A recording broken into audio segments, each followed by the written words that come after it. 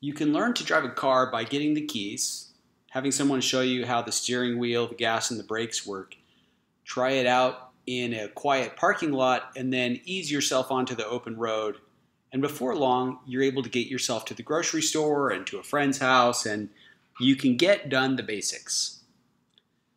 Now, contrast that with becoming a race car driver. In that case, you want to be able to get as much performance as possible out of your car. And to do that, you need to know how it works down to the nuts and bolts. That's the process of looking under the hood or opening the black box. If you want to get the most out of your tools, then how things work really matters. So to show you what I mean by this, for most of us, beginning machine learning or software engineers, this is what a support vector machine looks like. Here is the black box. You import scikit-learn, queue up a simple example and run it, and you're done. Here are the keys, here's the steering wheel, go. But to get the most out of it, you have to go deeper. My goal in this talk is to walk you through the process of going deeper, but more importantly, to show how any of us can go deep on any subject that we want to master. So as I tackled support vector machines, which were fairly new to me when I started this presentation, the first step I took was to read the scikit-learn documentation. This is what I came across. It's not particularly helpful to me being new to support vector machines. It's a nice, concise summary of the basic principles of how they work, but it doesn't explain it to someone who doesn't already know them well. One thing that the scikit-learn documents did provide was this great diagram showing here 2 different colors of points being separated by a line. That line looks kind of like a road where those 2 lanes are as wide as they can possibly get before they start touching data points. This was helpful. My next step was to go find a nice tutorial and read it. I found one that was highly recommended and started reading through it. And I saw definitions and tables and equations and graphs and diagrams and plots, and very soon got very overwhelmed, and there were theorems, for God's sake. And I felt strongly that it was probably important stuff, but it was not very accessible to someone who is new to the topic. So I took a step back, I set that aside, and I went to YouTube. And I pulled up some of the most popular videos on support vector machines, and in the course of doing this, saw multiple explanations of what they are, what they're used for, how to visualize them, how the math underneath them works. And the principles finally started to click. They began becoming clear in my brain. Following this, I went and found some more blog posts, again from a variety of posters, each with their own way of visualizing how they work, of explaining the principles behind it, and now the equations and the math and the definitions started to make a little sense. Enough so that I, in the next step, started to try to explain it to myself. And the way I do this is by drawing pictures. And so I started illustrating some of these concepts in a way that would make sense to me in my brain. Now that the ideas underneath support vector machines, at this stage, they're crystals, they're nuggets, but they're scaffold, but they're not fleshed out. So to do this, I find it very helpful to choose a toy example. This is a bit of an art, it's trial and error, but finding an example that's simple enough that you understand it completely and you know exactly how it should work, but it's just complicated enough to illustrate the principle. So for this one, I settled on fruit. So imagine that we have fruit. It can either be small or large or yellow or purple. Now, any small fruit is a plum. If it's yellow, it's not yet ripe, but if it's purple, it's ripe and good to eat. Any large fruit is a peach. If it's yellow, it's great to eat, but if it's purple, it's rotten. You don't want to eat it. So in this example, we have in the world of peaches, there's a size axis and a color axis. And you can see the good things to eat are at the upper left and the lower right. Now, in this example, once you have this example, if you can get it to where you can explain it to, roughly like a 12-year-old, a 6th grader, which means that you use words and ideas that are common, no jargon, or if you do use a jargon term, you explain it thoroughly. So here's my attempt to do that for support vector machines. So imagine you have peaches, and they can be any color between yellow and purple, and you would like to figure out which ones are good to eat. You'd like to know, in fact, if you get a new peach, based on its color, whether you should eat it or not. So what you do is you get a bunch of peaches, and you grab one and you try it. You get one that happens to be yellow, you taste it, it's good. So you make a green circle and put it at the point that represents its color. You grab another one that's pretty purple, and you taste it, and it's nasty, it's rotten. So you put a black X at the point that represents its color. And you do this, again, for a few more peaches. Some yellow ones, some purple ones, some ones in between. And before long, you have a data set that looks like this. The green circles all show good peaches, the black X's show bad peaches. Now that you have all this data, you would like to make a prediction. Based on a peach's color, do you expect it to be good to eat? Support vector machines allow you to do this. And what they do when you have two groups of data is they come and they put what looks like a road in between them. There's a dotted center line and then two lanes, and it tries to make that road as wide as it can possibly get until the outside of those two lanes bump up against your two data sets. The center line is the divider between the two groups. Anything to the left of that will be assumed to be good to eat. Anything to the right of that will be assumed to be bad to eat. And the lanes on either side are called margins, for lack of a better term. Now, imagine, though, that in this set of peaches, this can be trickier. What if you have some that don't really fall with the group? You get some yellow peaches that just don't taste right, or you get a purple peach that for some reason tastes amazing. Now the data set, there's nowhere you can draw a line that separates the green circles from the black X's. But what you can do is still create a dividing line with its margins, but any data point that is on the wrong side of its margin gets a penalty based on how far it is over. And so you can move the position of this dividing line and the width of its margins to take that penalty and add that penalty in and still make that as small as you possibly can. So you can still use support vector machines in cases where your data isn't completely separate. The fancy term for that is linearly separable. Just means you can't separate it with a line. So it can handle non-linearly separable data. Now let's look at a different case. Instead of just peaches, we have peaches and plums. The good ones, we either want to eat yellow peaches or purple plums. A yellow plum isn't ripe, and a purple peach is rotten. So we can do the same thing in this world. We try a bunch of fruit of different sizes and different colors. We find that the yellow peaches are delicious. We find that the purple plums are delicious. But the yellow plums are terrible, and the black peaches, the purple peaches are terrible. So we end up with a data set that looks like this.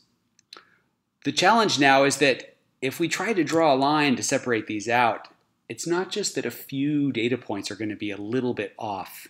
There's a whole chunk of our data that we're missing. We're not capturing it well. So this data is obviously not linearly separable. To help us visualize this, I went and took it into Python and made a different visualization of it. But it's the same thing, green circles and black X's. We'd like to try to separate them. And in this case, we can't with a line. Now, support vector machines have an answer to this. What you do is you imagine that all of these data points are not on a flat plane, but they're on a sheet of rubber. And you can pick that sheet of rubber up and you can stretch it and bend it and warp it however you want. And you can probably visualize here that if you take that and bend it just right and slice it, you can separate out the good to eat fruit from the bad to eat fruit. And this is exactly how you would do it. If you can now, with a single straight slice, you can separate these things out nicely. This trick of bending your sheet of paper, of warping it, is called the kernel trick. And it refers to how it's calculated. But in practice, all you need to know is you can take this space that your data is in, this paper that it's on, and twist it and bend it however you want. You can take and hold down the middle and pull up all four edges. Or you can pull up all four edges and pull up the middle and leave a little ring low around the middle, or low around the center. Or you can take it and pull it up and pull it down and make it like an egg crate so that you can capture really irregularly spaced data, and with a single slice, you can separate it all out from each other. So the kernel trick is really powerful. And in fact, there is no limit to what you can do with this space to bend it. To illustrate another way that it's powerful, let's consider a slightly different problem. Now we have fruit. We don't care about the size, but we have 5 different colors. Green peaches are unripe. They're not yet ripe. Yellow peaches are ripe, so they're good. Orange fruit is an unripe plum, and a purple is a ripe plum. And then a black fruit is rotten. So the good ones to eat are the yellow peaches and the purple plums. Any other color is bad to eat. Now you can see that all of this data is just on one line, but there's no nice way to slice it to separate the green circles from the black X's. Now we can use the kernel trick. We can take that line essentially and bend it however we want. One way to do that is to just make a single bend in it, like a smiley face. And you can see that, great, we bent it, but still those circles and X's are not laid out so that with a single cut, we can separate them from each other. Now, the cool part about the support vector machine kernel trick is that you can come back and bend your space again in a different direction. So this represents a 2-dimensional kernel. And now it's not too hard to see that with the right slice, you can come in there with the plane and separate out those green circles from those black X's. Now, if you look carefully, you'll notice that this slice is actually not exactly the one you'd want. It kind of misses, but you can imagine where it would go to separate those out. So here we did 2 different warpings. We took our line and we bent it one direction, and then we bent it another direction. Because of the math, it's a little bit mind-blowing, but you can actually take whatever space your data is in, and you can bend it in an infinite number of directions to make it so that you can slice it and separate out your 2 groups of data. So that is pretty powerful stuff. This is what support vector machines do. They take and find the best slice that separates out 2 groups of data, and if your data is hard to separate, you can warp and twist your space until you find a way to separate it. Okay, so that's the explanation. Now comes the most important part. In addition to understanding the strengths of a method, you have to understand its weaknesses if you're going to use it well and push it to its limits. So, with support vector machines, issues include if you have data with lots of error. So if you notice, any time that we're finding a slice between 2 groups of data, the location of that slice depends almost entirely on the very nearest data points. The other ones, it doesn't matter if they're close to the margin or miles away from the margin. It's those nearest data points that determine exactly where that margin is going to be. And if each of those has a lot of error associated with it, then that error gets a really loud vote, more so than most of your data. So that is an issue. Another way that it can break is if you choose the wrong kernel. If you look back at the original data set where we were bending our paper like a sheet of rubber, if we bent it the wrong way, we would not be able to separate out our data sets. We had to bend it just the right way. That's choosing the right kernel. And the act of choosing the right kernel is an art, and it's done by trial and error and, after a while, by experience. And then finally, large data sets can break support vector machines. Calculating the kernel, some kernels especially, can be very expensive, take a lot of computing power. And so if you're not dealing with just hundreds of data points, but billions, then the amount of time to calculate those is prohibitive. So with large data sets, you have to stick with linearly separable problems. So you have to go back and hand engineer features that help your data get separated out. Help it so you can separate it with a straight line, single cut. So each of these requires a human in the loop to determine when it's a problem and to work around it. This is important to know. This means that support vector machines are powerful, but to get the most out of them, you need someone who has used them quite a bit and understands them well.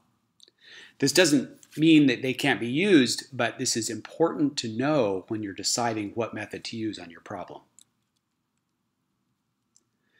Now, taking a step back, that was a quick walk through support vector machines. Hopefully you understand it now a little bit better than you did before if you were new to it. And now going into another project, you know what you need to do to make good use of it. A comment on the process. We went through this together. There was no formal education, no coursework, no textbook, no professor, no permission granted, no special libraries, nothing purchased. This is all information that's out there. This is something that you can do with any tool you want. You can take and open the box and see what's inside. You can lift up the hood and you can see what the pieces are and how they work together. It's not an easy process, and sometimes it's quite painful, but it is something that you have at your disposal. And it's something that, in the cases of my key tools, I have found it very worth my while. So I encourage you, when you have something that you think you might need to use heavily, take some time, open the box, figure out how it works so you go from a grocery getter to a really high-performing race car. Thank you.